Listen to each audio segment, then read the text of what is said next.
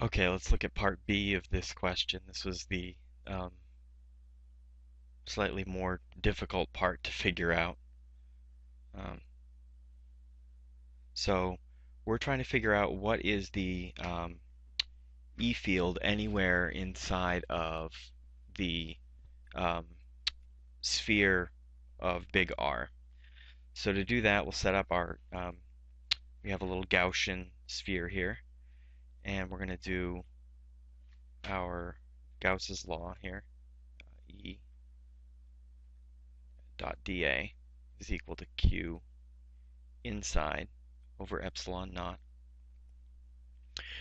And the thing that we have to keep in mind here is that um, R is not the same everywhere. It's constantly changing. So we can't just plug in this R into our rho and get out the sum of all of the charges in this little Gaussian sphere. Because here it's a little bit less, here it's a little bit more, more and more and more and more and more and more and more. Um, or actually, I guess it's less because it's down in the denominator. Okay, so we're going to actually have to figure out what the charge inside is and then plug that back into this equation. Okay, so the charge inside, well, it's going to be extremely similar to what we just did. The charge inside, we'll take a circle that's inside of our Gaussian sphere, and we're going to make a thin little shell of thickness dr. And what is the volume of this little shell? Well, remember, dr is going to 0, so it ends up being the derivative of volume, which is area. So it's going to be the area 4 pi r squared dr. And that will equal dV. So now what we want to do is sum up all of the little tiny shells that can fit into this Gaussian sphere and um, multiply those, each of those, by our um, uh, charge distribution, rho. So we'll set up the integral, and this is going to equal the charge inside. So Q inside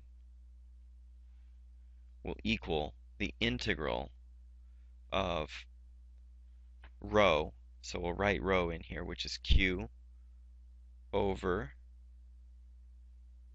4 pi big R little r squared times this right here, 4 pi r squared dr.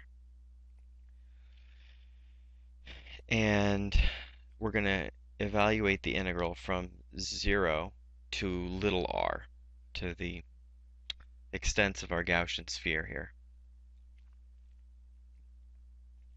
Okay, so we get a bunch of cancellations. 4 pi's, the r squared, 4 pi r squared, and then we're left with q over r dr. Q and big R are constants, so we get q over r integral from 0 to little r of dr. And you could think of this as being 1 times dr. So what's the antiderivative of 1 with respect to r? Well, it's just r. Okay, and so we're evaluating r from 0 to r, so we just get q r little r. And that is our charge inside. So if we plug this back into our equation, we get, oops, lost track here. We get QR R, so we get the total charge divided by big R times little r over epsilon naught. And we want to find E, so we're going to divide both equations by dA, because remember that this E dA just becomes E times A, because at all points the inside of big R, our electric field is pointing out, and so our vectors are have an angle of 0 between them. Okay, so then this whole thing gets divided by R. Let me just clean this up a little bit here. This is Q R over R epsilon naught, and then we're going to divide all of this by the area of big R, which is going to equal 4 pi R squared. And this comes down into the basement. And we'll put this up into this part of the equation, so we just have one fraction. So we get Q R over big R epsilon naught 4 pi R squared. And look at that. That is exactly what we want. The this R will get canceled with one of those, and we get Q over, and I can pull the 4 pi epsilon naught out to the outside as my K, right? 4 pi epsilon naught R and little r.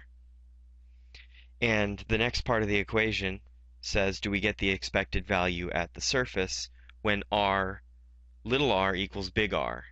So when little r equals big R, we should be able to treat this sphere, no matter how the charge distribution works, as if all of the charge were at one single point. And we know that the formula for a charge at a point is Q over R squared, KQ over R squared. And look what happens when we let little r become big R, we get R squared. So we get KQ over R squared. So that's how that's solved. Hope that was helpful.